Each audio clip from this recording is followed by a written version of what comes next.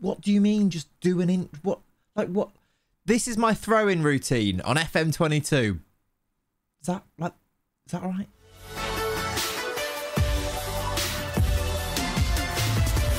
Hello and welcome back to the channel. My name is Clayts. Today, a short and simple video for you. I'm going to be sharing my attacking throw-in routine, and I think you're going to really enjoy it. I think you're going to be able to score more goals in your save from throw-ins, and there's not much else to it. I think we should get straight into it. Before we do get into it, a super quick reminder that if you've not already subscribed to the channel and if you use this throw-in routine in your saves, all I ask in return is just hit a little sub to the channel. Hit that subscribe button. We are pushing towards 25,000 subscribers. Without further ado, as YouTubers love to say, let's get into the routine.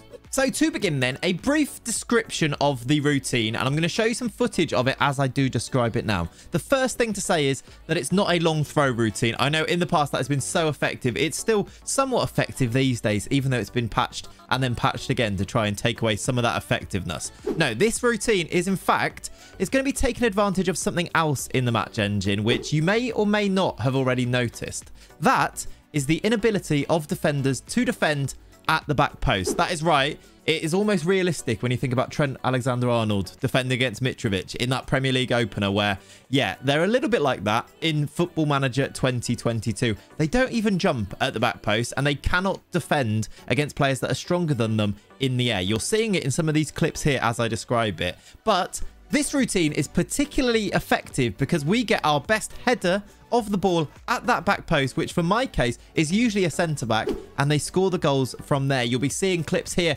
of Gabriel heading it in at the back post, Bremer, as well as other players that are my best headers of the ball because they're centre-backs and they're really good in the air. They've got fantastic jumping reach and they've got fantastic heading. That is the premise of it. You see that they take the throw in short, they pass it around a little bit before inevitably launching the ball into the box to that far post, and somebody gets on the end of it to head it in.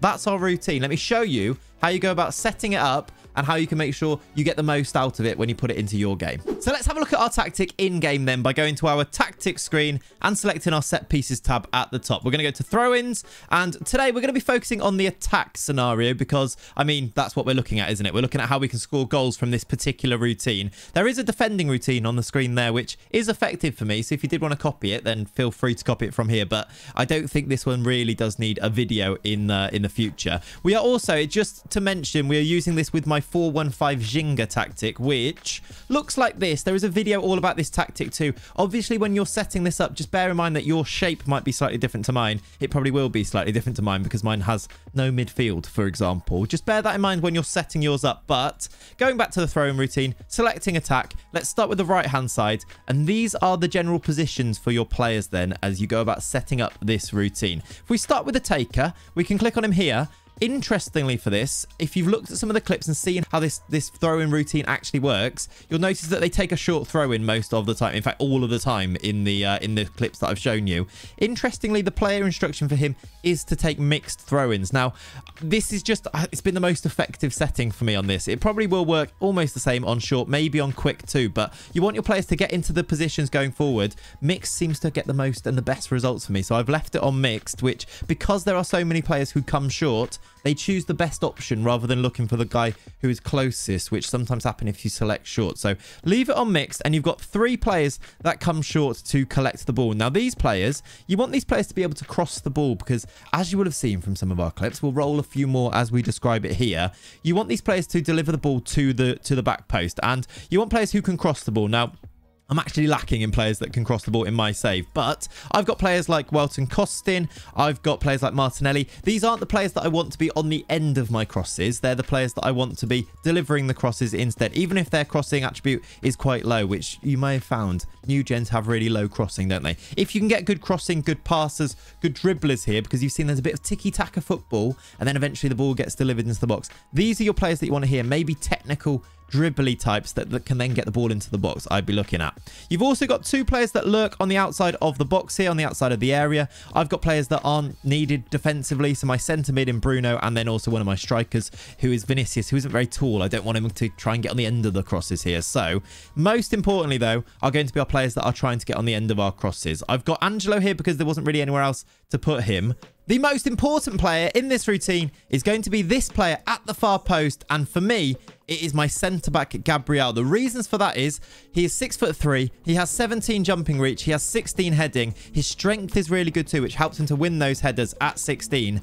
It's usually going to be one of your centre-backs. If your player here is better in the air than the player he's up against, he's going to win the headers and he's going to score goals. He has scored so many goals for me, Gabriel, just at this back post, also from corners as well, as I'm sure you would be aware. But he's so good in the air, he will win headers from this throwing routine, head the ball into the back of the net, as you can see here, look, and he will score goals for you. This is the most important player.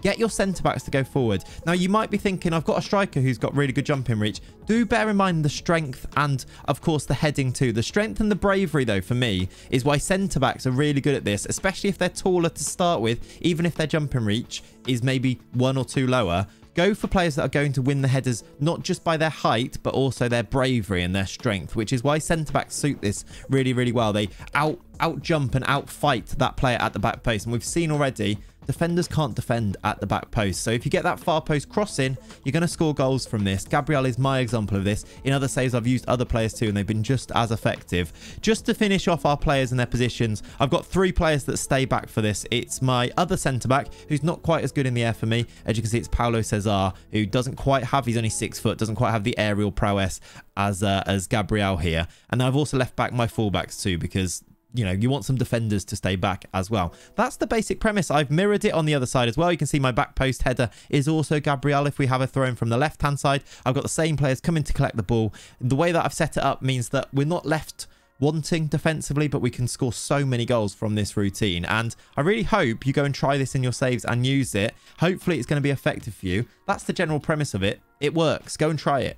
As always, you can download this routine by one of 2 choices. You can either go to the Steam Workshop. There's a link to that in the description down below today's video. It's also one of the pinned comments, or it is the pinned comment, just to make sure you can definitely download this. If you go to the Steam Workshop, following that link, you will be able to subscribe to the tactic or to the routine, and then you'll be able to load it in your game by going to your throw-in routines and clicking on the routine in the top right-hand corner and clicking load routine. Here, if you've subscribed to it correctly, it will pop up here. Just check that it doesn't come up in load all routines, and it might be in this one as well. Load it in and then you'll have it in your game. If you're not using Steam, which I know some of you might be using Epic Games, or maybe you're on Xbox or something like that, if you're not doing that, there is a direct download link for you, which just gives you the file which you'll need to drop into your Football Manager set pieces folder, which you can also find here. Look, if you drop it into Football Manager set pieces, it will then pop up here and you'll be able to load it into your game. If you're on Xbox, I don't think you can download the link, but